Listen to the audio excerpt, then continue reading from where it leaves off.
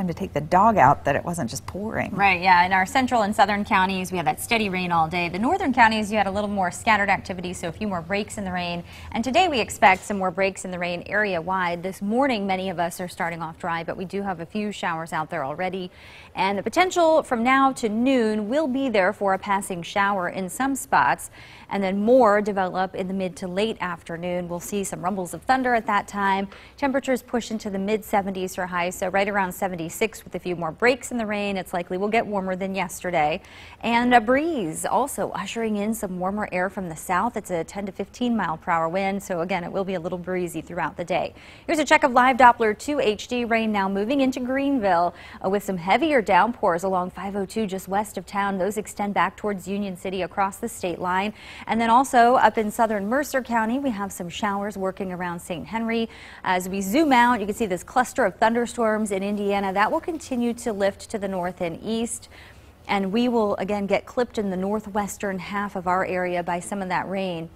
That cold front to our northwest will eventually sweep through as we head into early Wednesday morning, and then the rain chances will finally come to an end. But until that happens, we still do have the potential for showers and even some thunderstorms, and we are in that slight risk for strong storms today into tonight.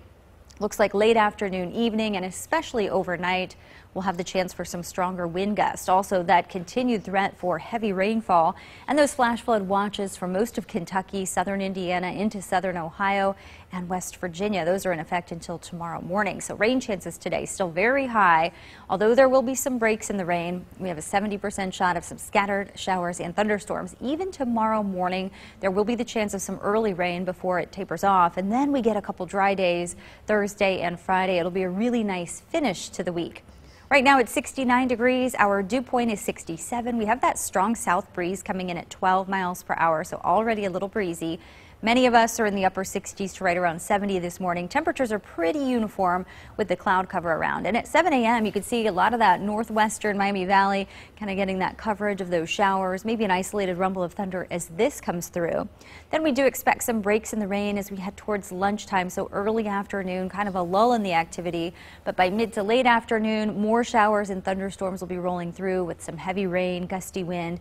And the potential will continue this evening and into the overnight when we could have a line of showers and storms come through tomorrow morning. Some of this could also produce those stronger wind gusts. And then tomorrow afternoon, we do dry out across the area as we also turn less humid. So scattered showers and thunderstorms likely today. We'll see highs near 76. It's going to feel more humid.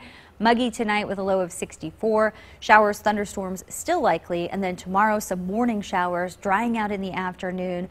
We'll see highs near 70 with a northwest wind developing.